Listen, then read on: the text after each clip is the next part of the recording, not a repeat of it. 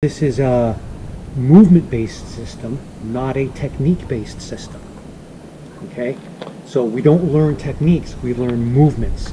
And we apply those movements, we learn energy lines and energy flows, and apply those movements to growing number of different situations.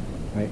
We start to look at different ways of executing and interrupting those energy lines. Mm-hmm. Right? So it'll eventually look like a bunch of stuff, but it's really a mix and match set of movements that can be put into what look like techniques. Technique training is different in its, even conceptually, you're teaching lots and lots and lots of responses to different energy lines.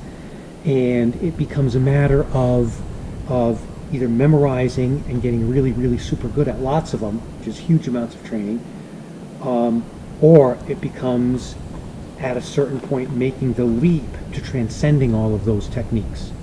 That's why I don't like technique-based systems for self-defense. Hardly any of them really work very well.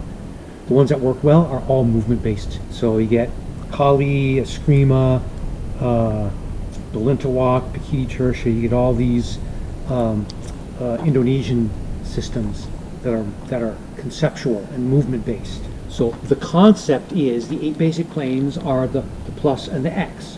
We're going to go 1, 2, 3, 4, 5, 6, and there's the 7. And then we drop an 8. There's a few different ways to hold a knife. The saber grip has the advantage of lining up the bones, being able to thrust, having greater extension. There's a lot of advantages to the hammer grip, right? It's strong.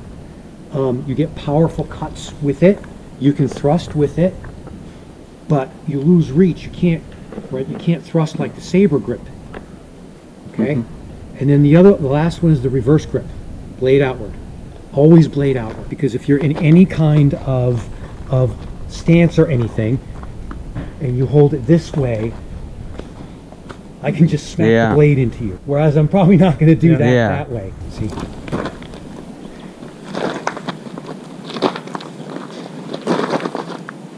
Anyway, there is no best anything.